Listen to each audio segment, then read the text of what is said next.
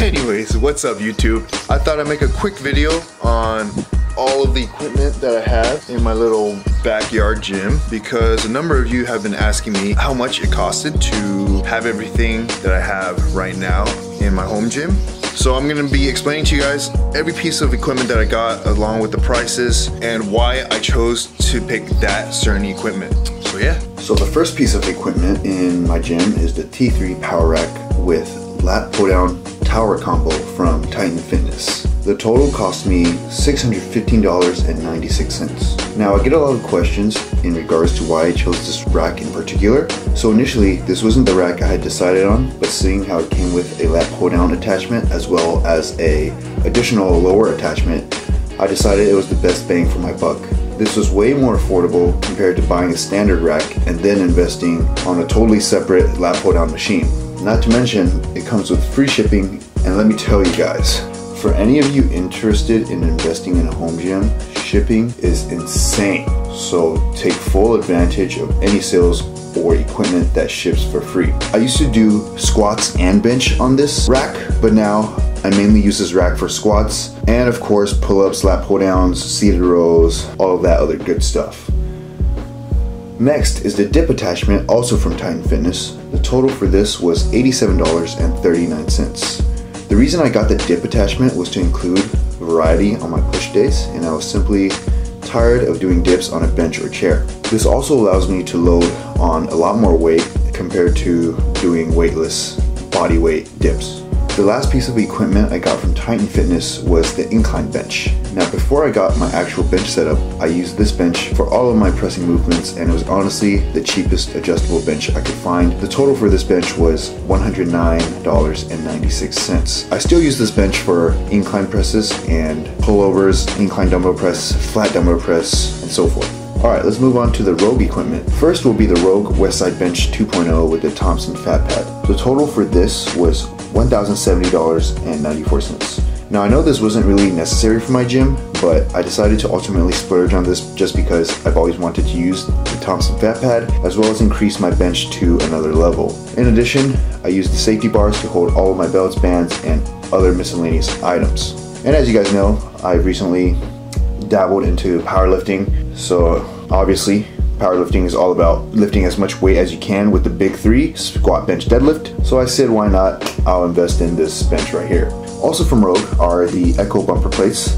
Now I wanted bumper plates mainly because of the lower risk of damaging the floor, bar, and plates, and I just think they're a lot safer in general. So I purchased 4 pairs of them for the price of $603.27. I also bought some calibrated steel plates from Rogue as well, just because they're a lot more durable than basic bumper plates, and they're a lot slimmer than regular plates, so just in case in the future, if I get extremely strong, anyways, I can fit them onto the bar along with the bumper plates. The reason I got these was because I already have 4 pairs of bumper plates. That makes 405 pounds. And if I wanted to increase my deadlifts, I already deadlift more than 405, so I'm obviously gonna need more weights for progressive overload and stuff like that. So that's why I decided to purchase these calibrated plates. Also, they're great for Olympic weightlifting, so in case I want to dabble in that later on as well. So the total for all of the calibrated plates, the 25 kg, 20 kg, 15 kg, and 10 kg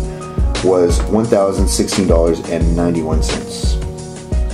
Now for the smaller plates, such as the 2.5s, 5s, and 10s, I just got them off of someone on Craigslist, and the total for all of them was about $30. Now to hold all of the plates I have, I purchased a vertical plate holder from Rogue, and that was $187.50. I got the wheels also, because that just made it much more convenient, much more portable, just to move around. Okay, so next let's talk about the 2 barbells that I bought. The first one, they're both from Rogue. The first one is the Rogue Ohio Power Bar with black zinc and bright zinc finish. This came out to $408.26. Now, this was the first barbell I bought, and this was the barbell that I used for all of my main movements until I purchased a Rogue deadlift bar, which obviously I've been doing deadlifts with. I do deadlifts with the Rogue deadlift bar and every other movement with the Rogue Ohio Power Bar, and the Rogue deadlift bar was $402.84. Also, keep in mind guys, all the prices here include shipping unless I say so otherwise. I also decided to invest in a deadlift jack as I was just too fed up with having to lift the entire barbell up when it came to adding on and removing the weights.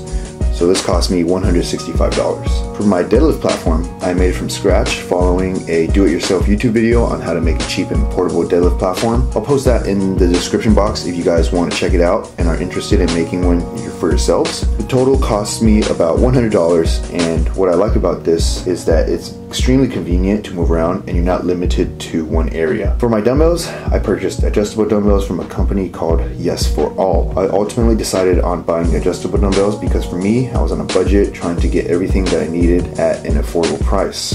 I didn't even have the money to buy all of the sets of dumbbells to have a full dumbbell set, so I figured these were just as good since I could adjust the weight on these, and they range from 5 to 100 pounds. The total was $219.58. Now for the miscellaneous things, I have a Bosu ball, kettlebell, some ab rollers, and some other adjustable pieces of equipment such as the tricep rope, V-bar, and curl bar, and the total for everything here was $200.